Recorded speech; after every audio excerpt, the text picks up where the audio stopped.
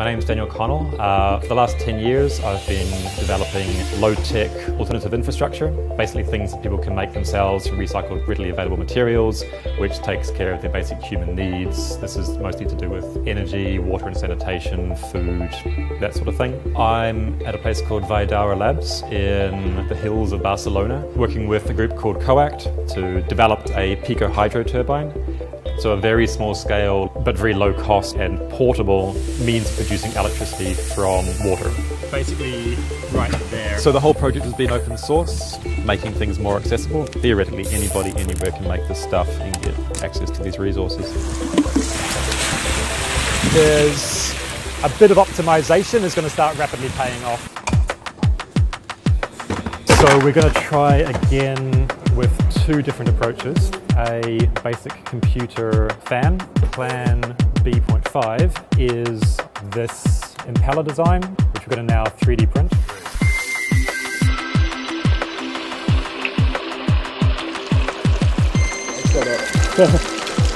Okay, go.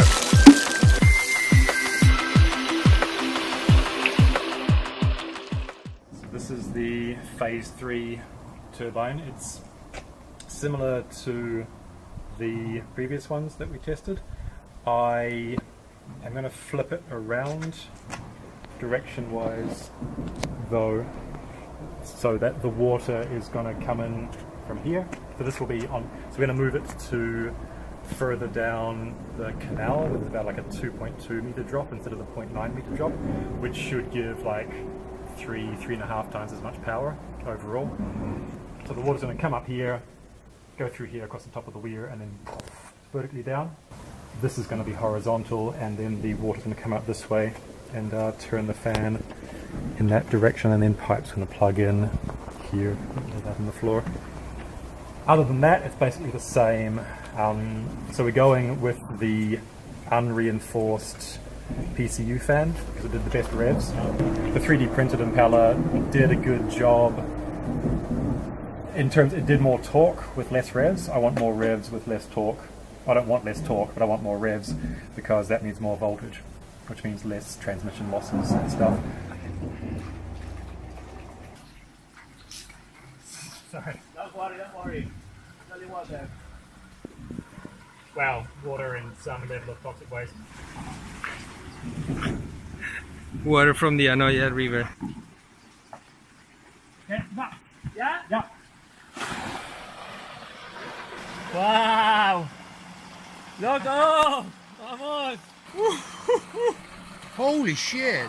Yeah. So fast!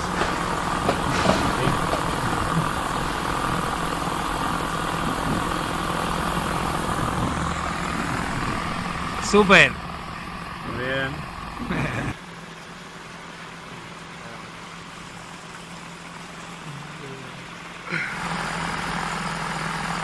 There we go. That's the number.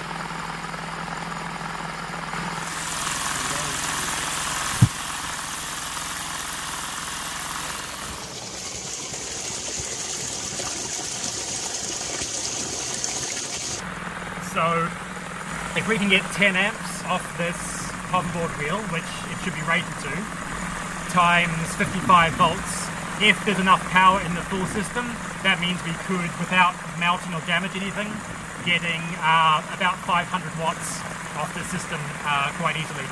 If there's enough water flow, but there should be, because like the full system power of this is about 1.2, 1.3 kilowatts. So even if we're only going at like 40% efficiency overall, which is hopefully more, that's still like 500 watts right there. So that times 24 hours a day is 12 kilowatt hours, which is enough to run about 2/3 of a western suburban home. Everything here cost about 40 euro. So like what we've got here in terms of water availability is quite good. We've got this like long vertical drop, we've got like a really solid water supply here. Most situations aren't going to have something quite this good. This is a good situation, but it's also a lot of power. So in other sort of like in places we've got like little streams that come down a couple of meters on an angle, this will do a lot less power, but they'll still do useful amounts of power. Especially if you're camping, make a little portable version. Especially if you're living in the developing world, the global south, then this, I mean, what's coming out of this right now will power like, I don't know, like half a dozen homes in like a developing country, easily,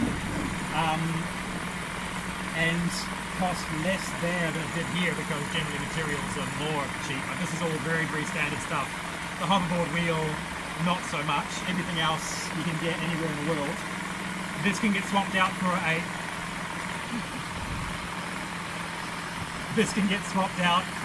motorbike alternator or something similar to that, which is available anywhere in the world and will do fairly similar amounts of power and voltage per rev. So next we'll wire it up.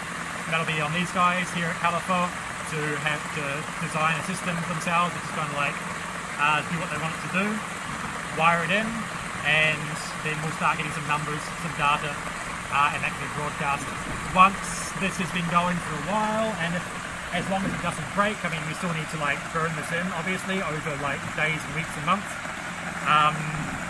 But if it does all hold together, if it does seem like it's a fairly optimized design, then I'll be doing a full 3D animated construction tutorial, how to build the thing itself, and then everyone can make one if they want one. So basically this is a very good result. This is a very good result. I'm pretty happy with this. Alright, let's see how easy this is. Yeah, pretty easy.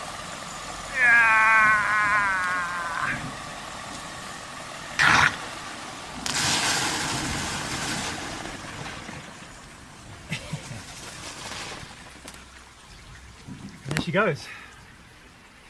With the previous test, the propeller was down the bottom and the water was coming down past it, which is generally how these things are done and feels more intuitively like how a turbine should be.